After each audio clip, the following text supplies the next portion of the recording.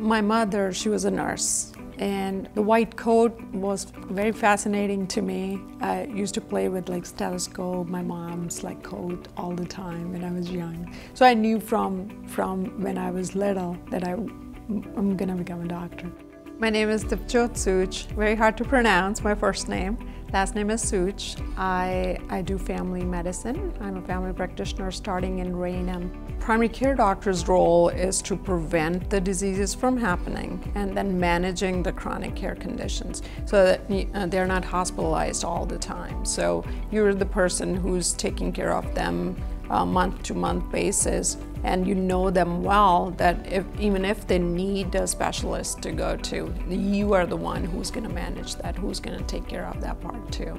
You're treating person as a whole, you're giving individualized care, and whenever there's a new patient, we talk about that this is what I'm going to do. I mean, we're going to talk about what we can do to improve your diet and exercise and to prevent you to go on the medicine even. I see what they really need, and then we go from there.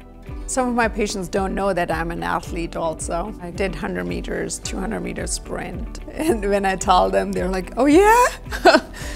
Sometimes when you're going home at the end of the day, you feel great about what you have done during the daytime, and you reflect upon it, and then you feel that, okay, this is why I am a family physician.